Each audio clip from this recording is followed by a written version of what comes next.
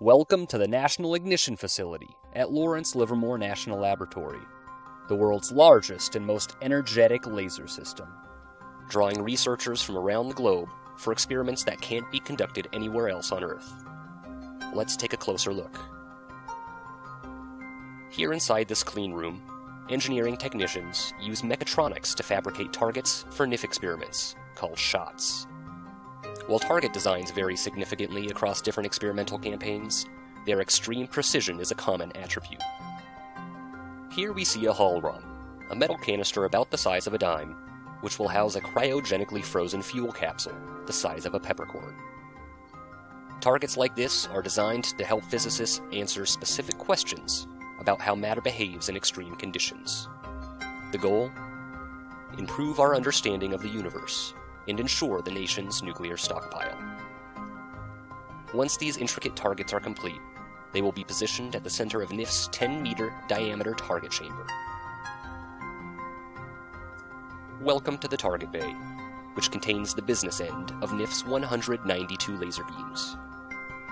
You may recognize this view from the film Star Trek Into Darkness, where NIF's target chamber served as the warp core of the Starship Enterprise. Here, Operations Manager Bruno van Wantergem points out some of the 60 X-ray, optical, and nuclear diagnostics used to give researchers a view into what happens with each experiment.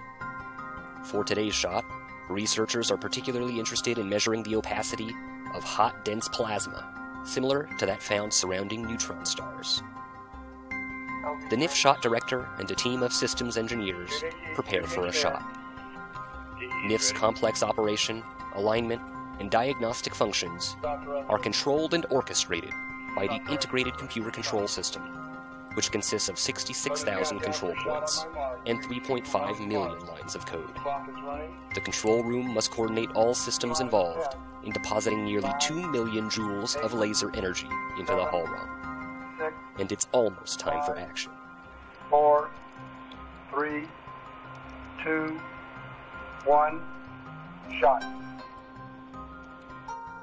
Once the countdown reaches 0, a single weak pulse of light is generated. That pulse is split and routed through 192 separate beam lines that you see here in the NIF laser bay. The beams pass through nearly 40,000 optics as they course back and forth through amplifiers and conditioners in these beam lines. All told, a beam will travel about 1,500 meters in a few millionths of a second, increasing in energy by a factor of 1,000,000 billion before its final approach to the target chamber. Before entering the target chamber, the beams are aligned to surround the target, converted into ultraviolet light, and focused down to a point. The beams converge on the interior surface of the hull ROM, creating an X-ray oven and bathing the capsule in high-energy X-rays. As the capsule's plastic shell burns off, it creates a rocket effect, accelerating the fuel capsule inwards at about 370 kilometers per second. The heavy hydrogen fuel inside is compressed to temperatures that reach 100 million degrees Celsius, 6 times hotter than the sun, and 100 billion atmospheres, pressures higher than the center of gas giant planets like Jupiter. As the fuel is compressed, the hydrogen atoms begin to fuse together into helium, releasing a tremendous burst of fusion energy, the energy source that powers stars like our sun. This shot is one of more than 400 scheduled to take place this year at NIF. It is a truly one-of-a-kind research capability that draws on the expertise of dozens of disciplines.